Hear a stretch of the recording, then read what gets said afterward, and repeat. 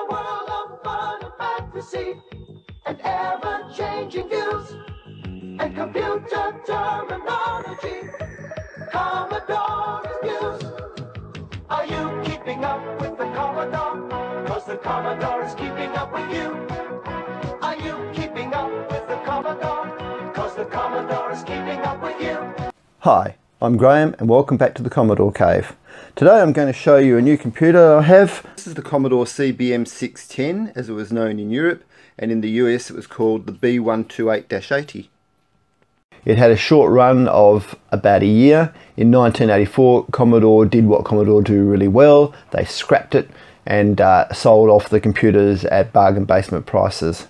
Today they believe there's probably something like 10,000 of these made, but numbers are all over the place because Commodore never actually said how many they produced. I think the 610 is a very elegant computer. I love the look of it, and it's not hard to see that it is related to the 8032 SK. These computers were known as the Porsche computers, designed by Porsche, which they weren't, but that doesn't matter. Don't let that ruin a good story. And when you compare it to the 4016, the square box, I know which design I like. Of course, all those pets will work quite well with the 8050 floppy drive. And the bottom of the case just has some air vents, and that's it. This was an unusual computer for the PET series because it's the only one that came out without a monitor. All the others had monitors built in.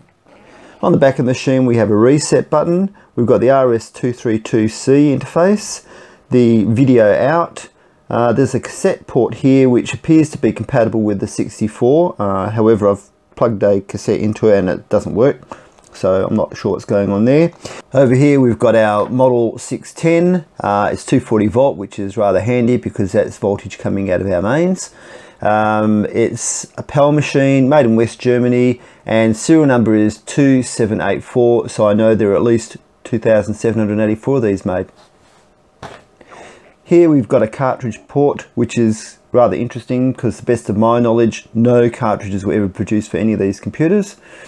We've got the audio, the power input, there's our IEE 488 interface, on off switch and fuse. I'll open the case and we'll have a look at what's under the bonnet. Here we have the internal speaker, that's where the sound's coming out of. We have our 16 memory chips for the 128K of standard memory, but they've also put provision in there to add another 16 chips, so quite a simple matter to have this computer enhanced up to the full 256K. Should be quite a nice adjustment. A lot of the chips in this computer are shared with the Commodore 64 as well, such as the PLA, the sound chip, the SID, that produces 3 mono voices, and we have the 6526 CIA input output chip. These are all common to the 64.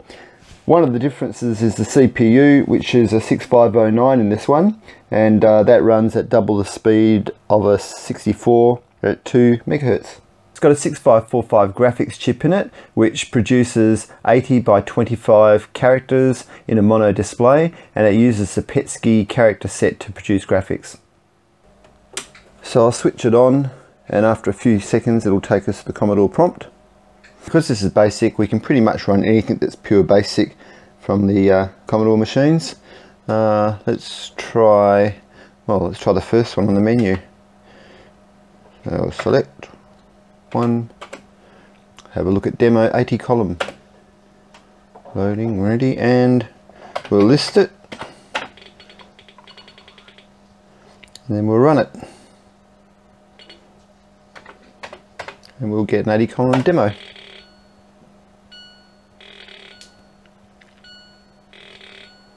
I don't have this hooked up to the floppy drive. I'm using an ST reader instead, and that seems to be working okay.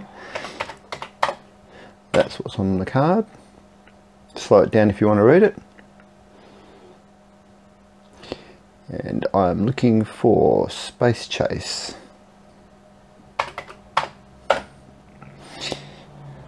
Right, this one needs to be loaded into memory because it's running binary. I didn't write this. This came from Guru.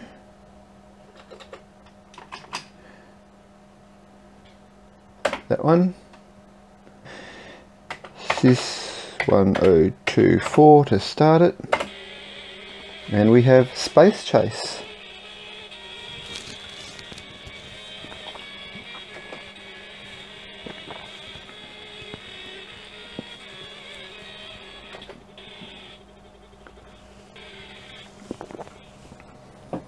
This is a relatively recent program, written only the last couple of years. Commodore produced this model to update its aging PET series of computers. It was designed for the business market, but unfortunately the cost of it was very high to produce, making it not really attractive to the home market, and it wasn't accepted by the business market either. It was competing with companies like IBM. It came out in England. It sold at a recommended retail price of £695, quite a significant sum of money, particularly in 1983 currency. To make matters worse, the computer didn't have a lot of its own specific software, it wasn't IBM compatible, and the business community didn't adopt it. Then, as far as the home market went, it had a huge giant to compete with, the Commodore 64, and we know how that turned out. So, a white elephant? Yes, it's a white elephant, but it's a beautiful white elephant, and it's a welcomed addition to the Commodore Cave. I'm very pleased to have it here. So that's my review of it. I hope you enjoyed it. If you did, give me a thumbs up or subscribe. And till next time from the Commodore Cave, thanks for watching. Bye. Are you keeping up with the Commodore? 'Cause the Commodore is keeping up with you.